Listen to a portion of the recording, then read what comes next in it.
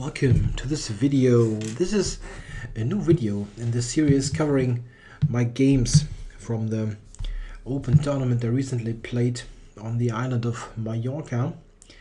Let's look at this game. If you have seen the first three videos, you'll know that I had an excellent start in this tournament with 3 wins in a row. So 3 out of 3 possible points, beating a Grandmaster in the third round. Yeah, it was a bit of a lucky win, this third round win against Kvinis from Lithuania. But still, a win is a win. So I was pretty much assured to get a strong opponent in round 4. And I got one, yet another Grandmaster. This was a game with white against Yuri Solodovnichenko. Solodovnichenko, very long name. He's rated 2,574, close to the 2,600 mark. He also was above that mark for a while, but he's usually hovering between 2,550 and 2,620, somewhere around this. Yeah, of course I did some preparation for the game, but it turned out to be not so easy. He's playing more than one opening, not a very predictable player. So I just decided to play d4 and see what happens. Yeah, we got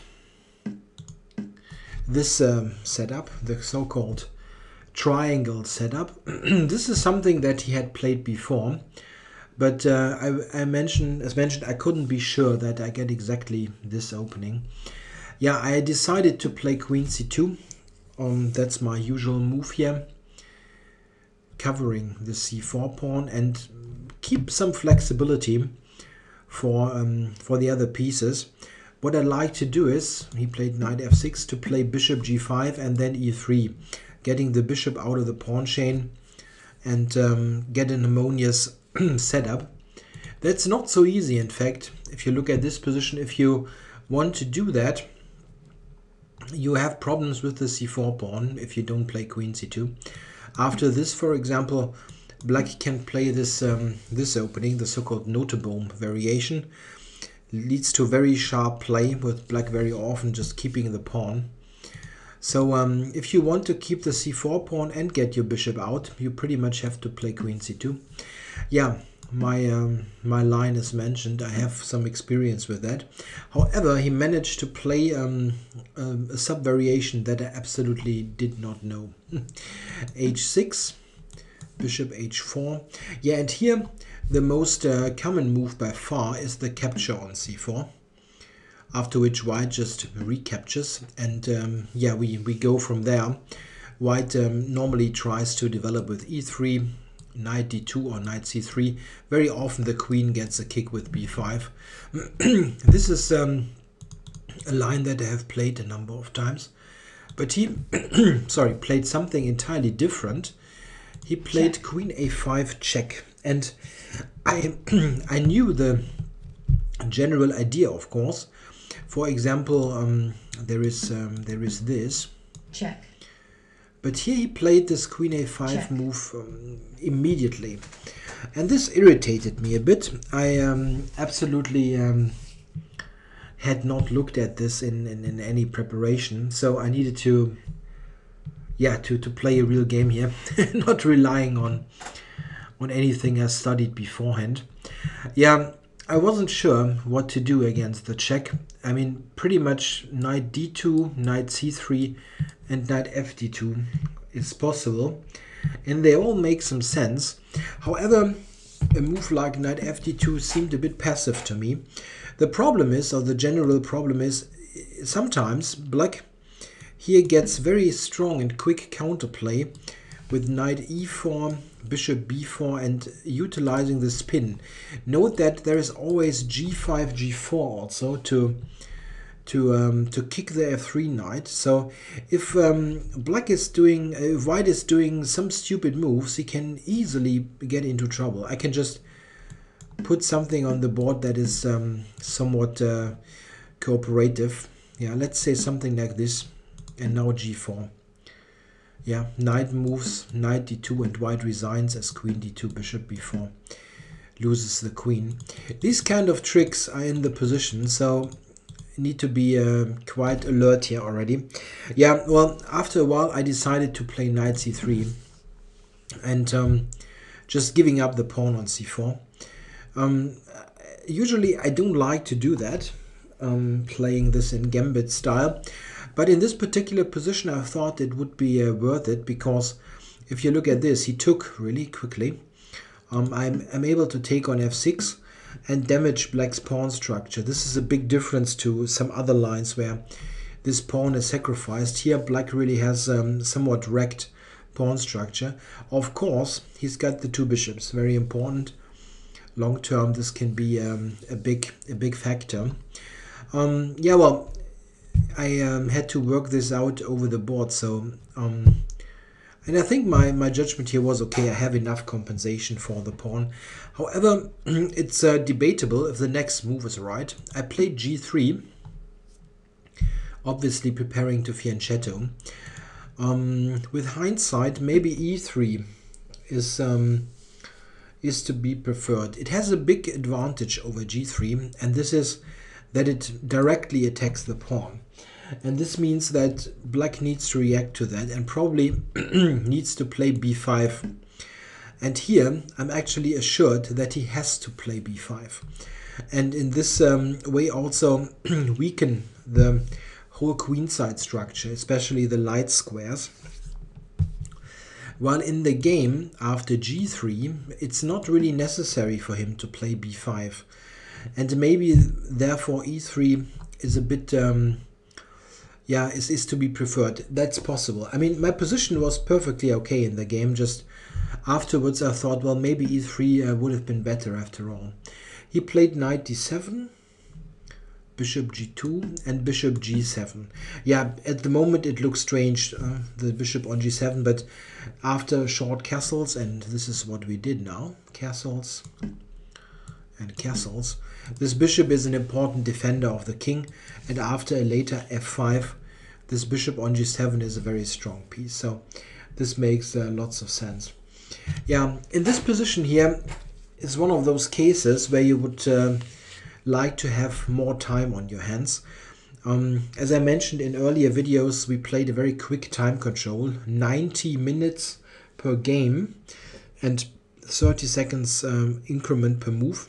So if you just take 2 or 3 longer things of 10 minutes or something, you're already very much down on the clock.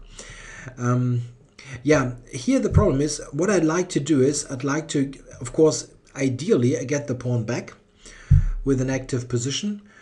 And this whole thing is centered around a couple of moves that I should play in some order. Knight d2, a4, and e3. Those moves are my next moves. The question is, in what order? Yeah, this is not so easy to say, because, well, I want to have the pawn back or to provoke him to weaken the queen side further.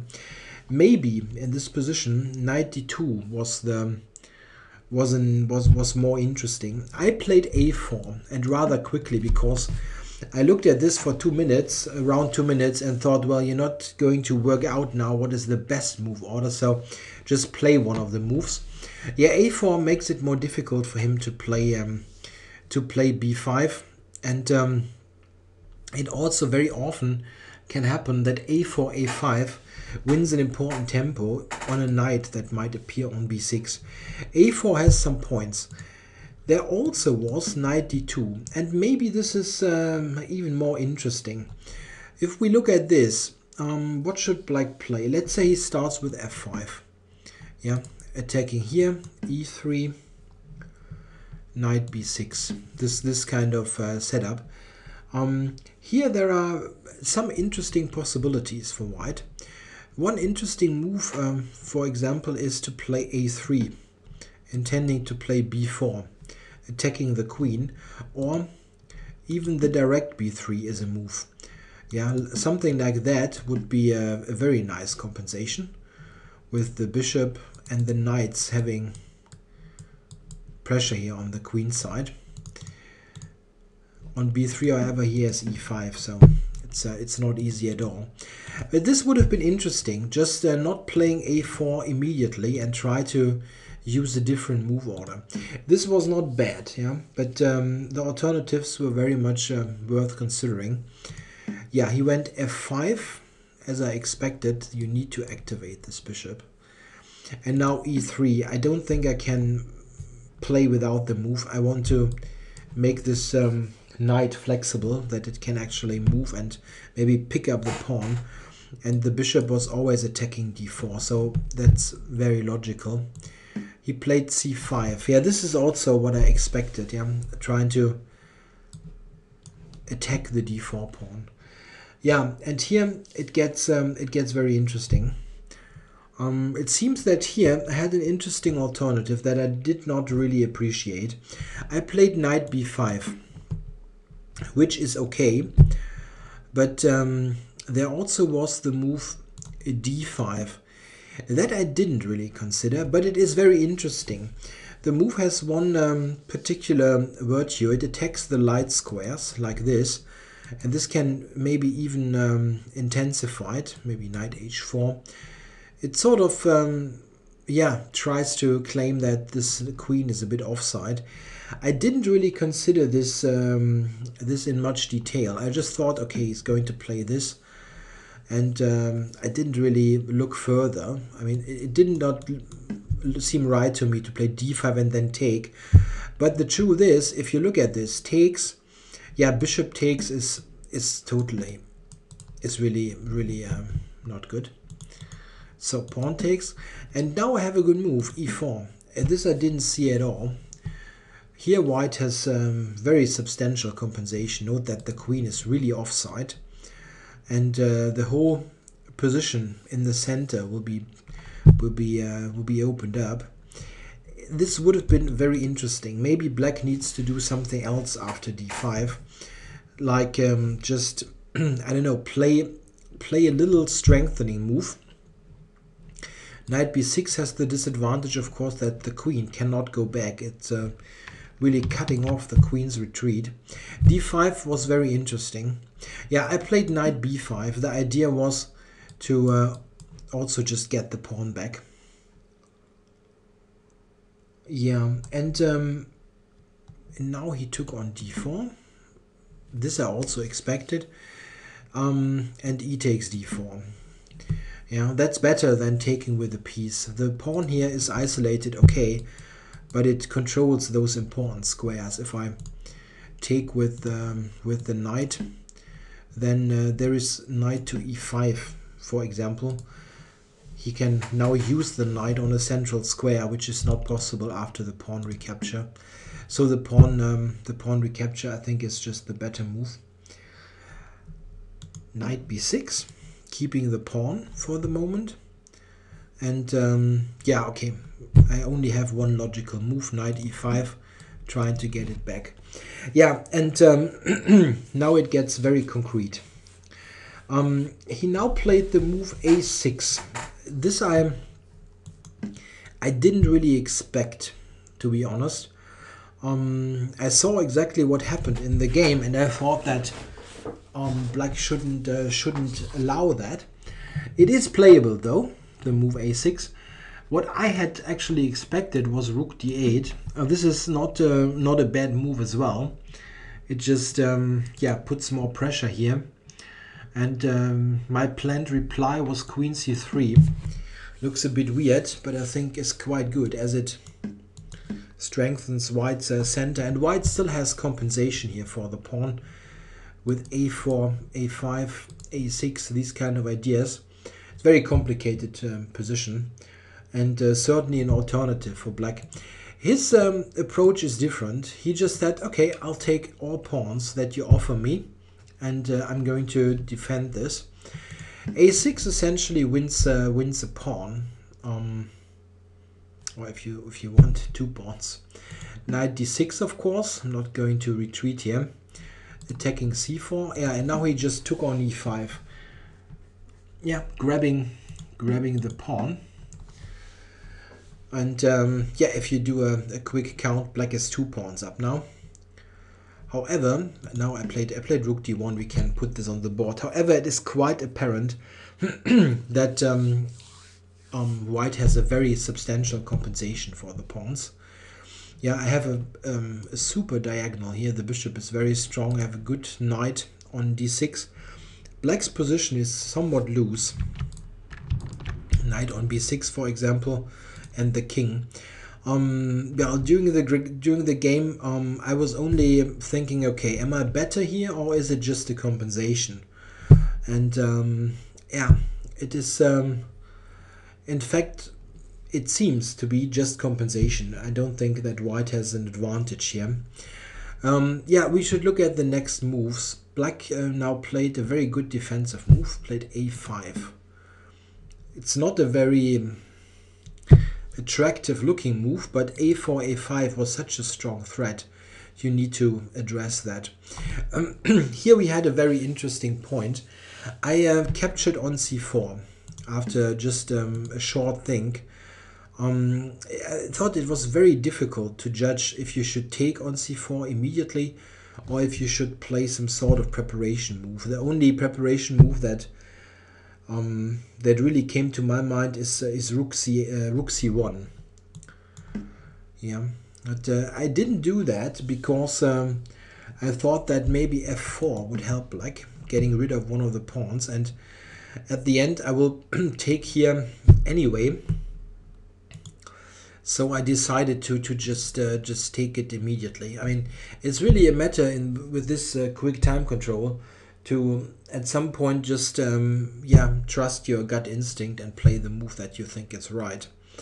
If you see two very similar moves, just one needs to be played. Note that getting back the pawns, or one pawn here, is really not helping at all. Something like knight b7, for example, is a terrible move. Yeah, something like that. Yeah, this would have exchanged my excellent knight on d6 for this pawn, and especially for the bishop on c8. The bishop on c8 is Black's Black's problem child here, but it's not doing anything. And I shouldn't yeah, take this off for just a single pawn. The same applies for the capture here. Yeah, something like that. This is the same position, right? Yeah, that's even the same position. So taking one of the pawns is really out of the question. I just took here, and it's okay. I mean, I really cannot blame myself. The moves are okay. Take here, and of course he took b2. That's the only sensible move. You need to grab the material here, and yeah, he's 2 pawns up. Yeah, rook b1, logical, I guess. And the queen went back to f6 and queen c7. Yeah, also I think very obvious, this move, entering into Black's camp. Yeah, and Black is very much paralyzed. He cannot do anything active here. White's compensation is very apparent, but it's 2 pawns. Yeah, 2 pawns is quite something. But still, I had seen this position when I initiated the whole thing with knight takes c4, and I thought, okay, this should be enough, and it is enough, but it gets very, very difficult to play.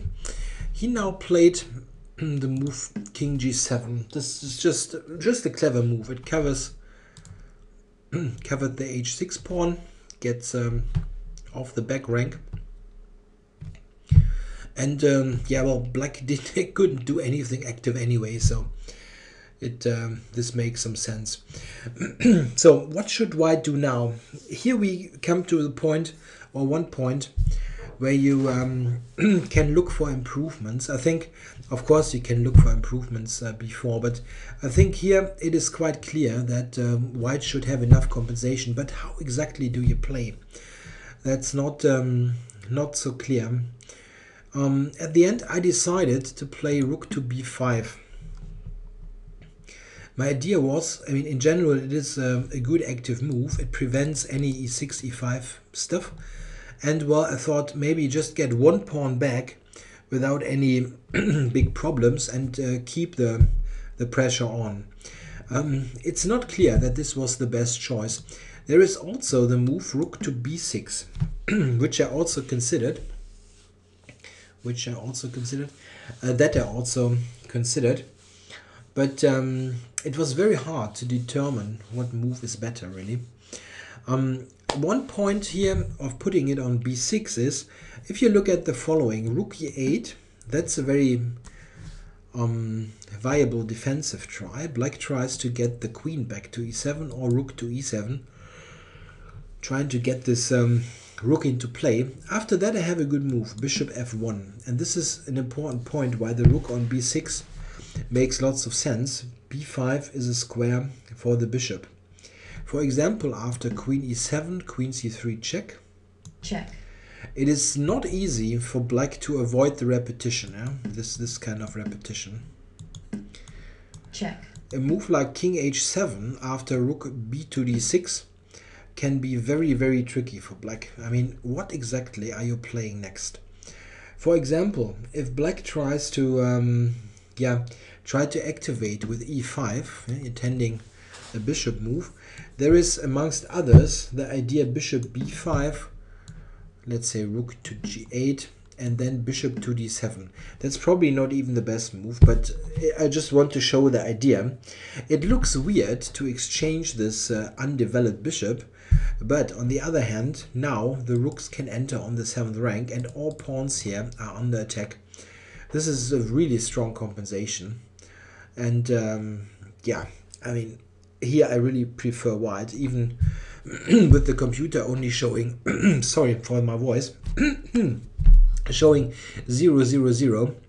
This seems very, very dangerous for black. That's just one idea, but I didn't really fully appreciate it. And as mentioned, at some point you just needed to get on with the moves that you thought were right. I played rook b5, played rook e8, and I took the pawn. That's not a mistake. I'm just saying that rook b6 was maybe better at this, and now he came with e5. Yeah, and here it dawned on me that well, maybe there was something better. I mean, he got in e5. Still, look at this, queen c7. He still cannot move the pawn. The bishop without losing the pawn. One problem though is that he gets in e4. Well, this I had seen, and I thought, okay, well, I have bishop f1 with the possibility bishop to b5, similar to what we saw before. And well, those pawns here, I mean, they're obviously better there than on e6 here. This has helped black because you can probably develop at some point, but still I have a very good control over f4.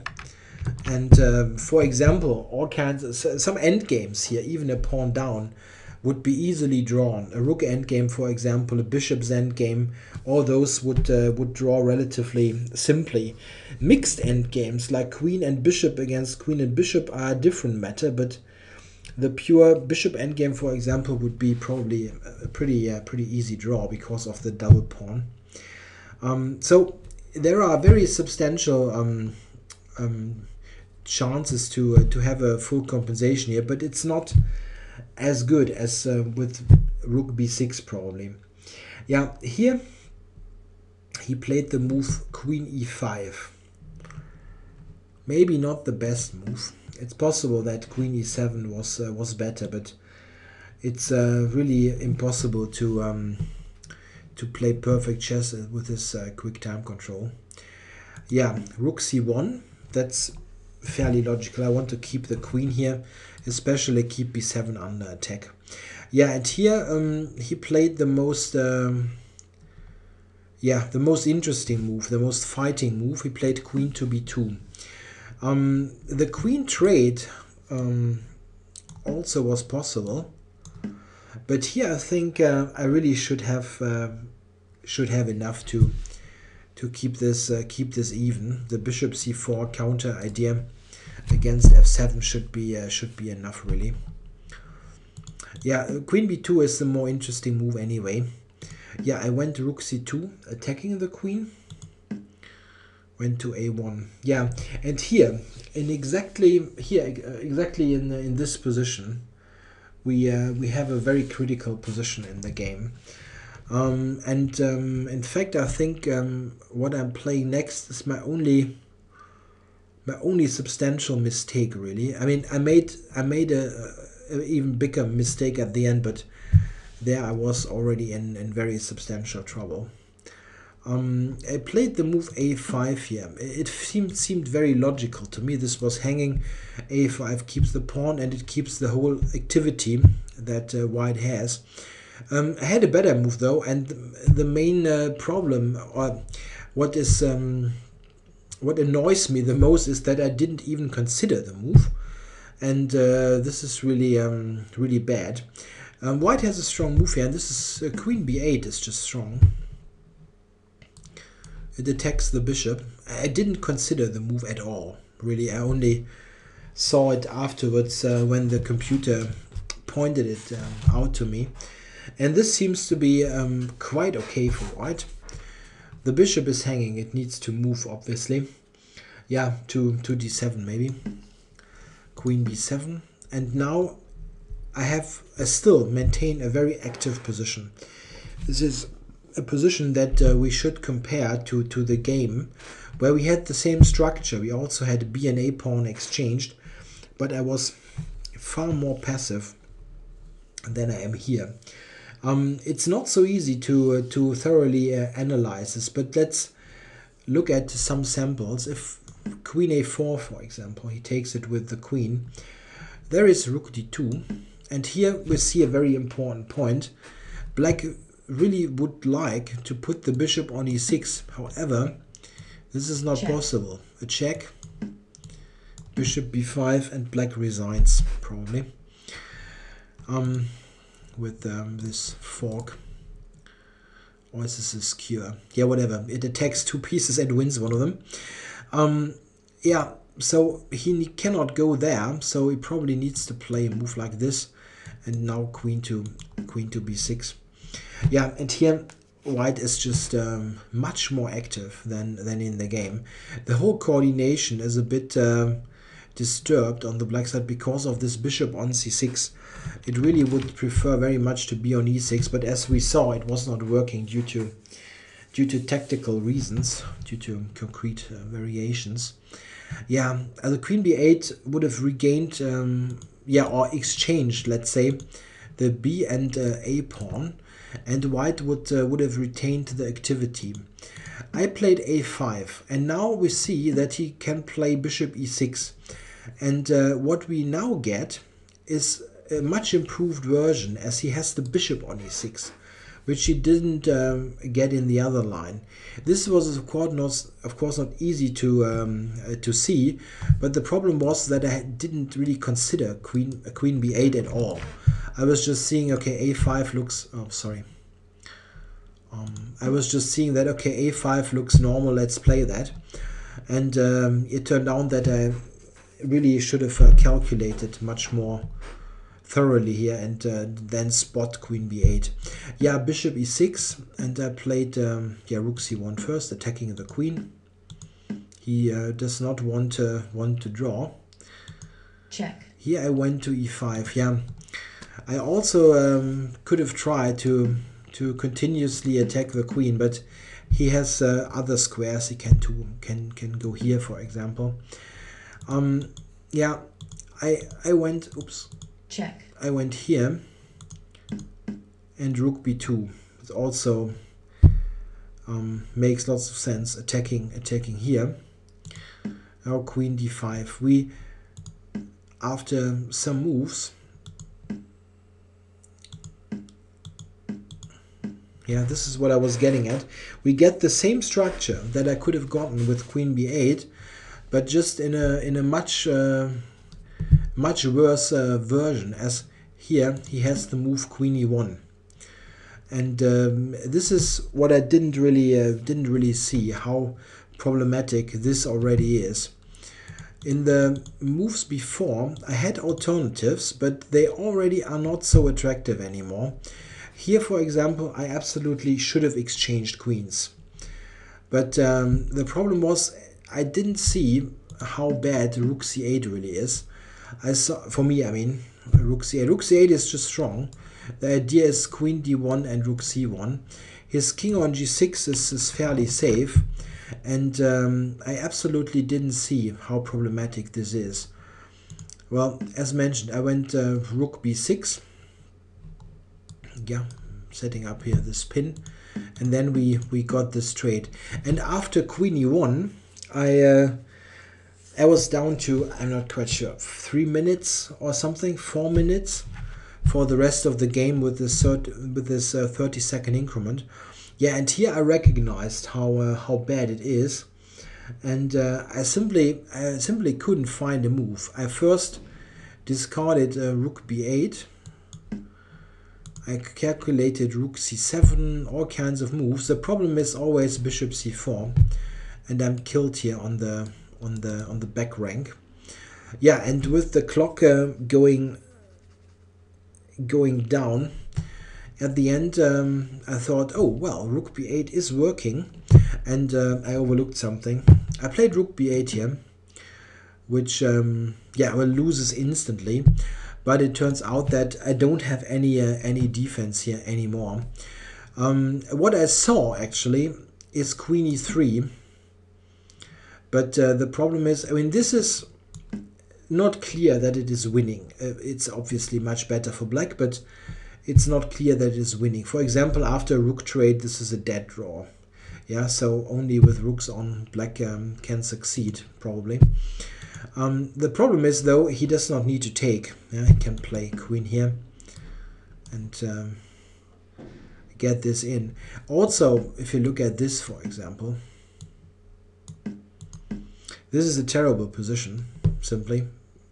I have no move. If I go king g2, there's e3. And there's no defense whatsoever. The position is already lost. Well, so rook b8, it was based on a miscalculation, but it is already lost. He just took it and played bishop c4. Yeah, of course, I'd seen that queen f1 is deadly, but I had a simple misstep. Played queen b8, queen g8, and by now I had recognized my problem. I had initially I thought he must go here. And then I thought, okay, this will be a perpetual. In fact, yeah, I would even be winning. But yeah, the problem was simply I overlooked that he can go to h5. Yeah, it's just as simple as that. The bishop now is covering f7, and I don't even have a check. Well, I can give this spy check here, g4, but I didn't bother. I just resigned here in this position. I simply overlooked that he can go to h5. Yeah, so at the end, I didn't play this position precisely enough. It started exactly here with this move a5. So here I absolutely must play queen b8. I absolutely must do that. After that, I have enough activity probably to compensate for the pawn.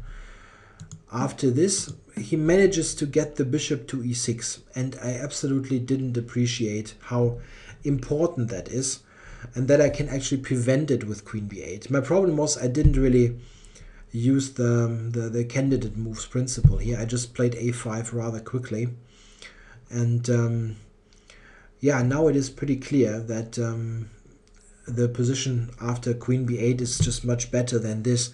Here it's very tricky already to keep this going. What I probably still should have done here is to exchange queens. This is not much fun, really not, but this was the toughest defense. At least there are still some ideas how the game could end in a draw, but it is very tough to do in a practical game. For example, or one problem is that if I go a6, which I would like to do, I'd like to get rid of pawns. He's got this rook a8 and possibly going quickly to a1. Yeah, that's really not much fun to defend. I'm pretty sure that I would have lost this in the long run. But objectively speaking, I probably must do it. Yeah, and here I'm already busted, I guess. Queen d1 and rook c1 is just too much. The weakness here of the back rank is too much of a problem. Yeah, I'm still a bit thinking about did I really need to lose the game? Yeah, probably not. I mean, I had really a very nice compensation, but queen b8 is the move that I needed to play.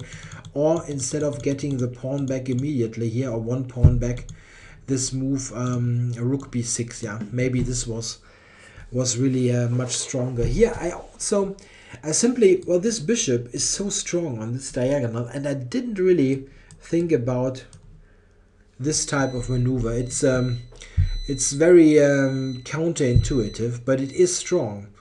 Yeah, even getting it to b5 to d7